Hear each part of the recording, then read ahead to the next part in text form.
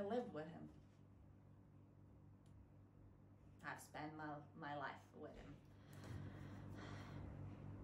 I fed him, talked to him, tried to listen when he talked to the people who weren't there.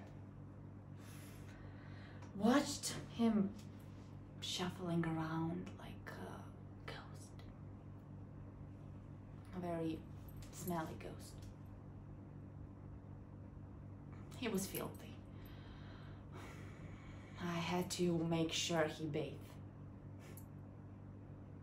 My own father.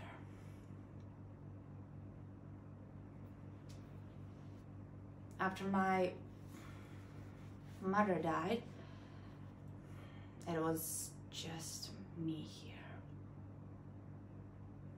I tried to keep him happy no matter what idiotic project he was doing.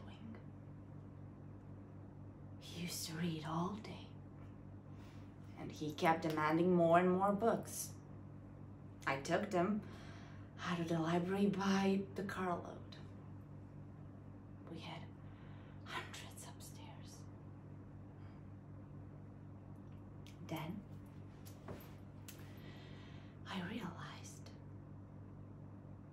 he wasn't reading.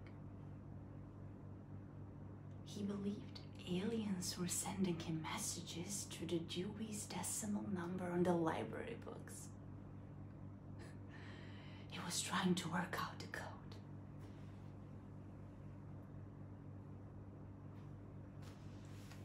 Beautiful mathematics. The most elegant proofs.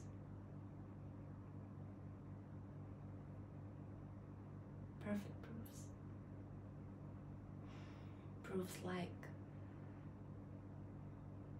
music. Plus fashion tips. Knock-knock jokes.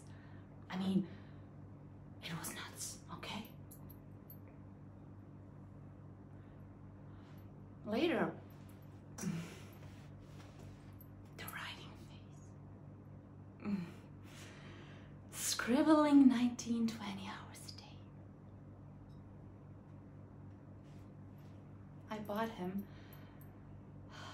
a case of notebooks and he used every one of them.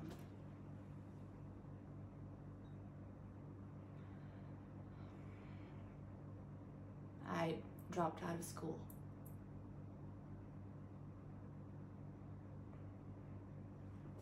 I'm glad.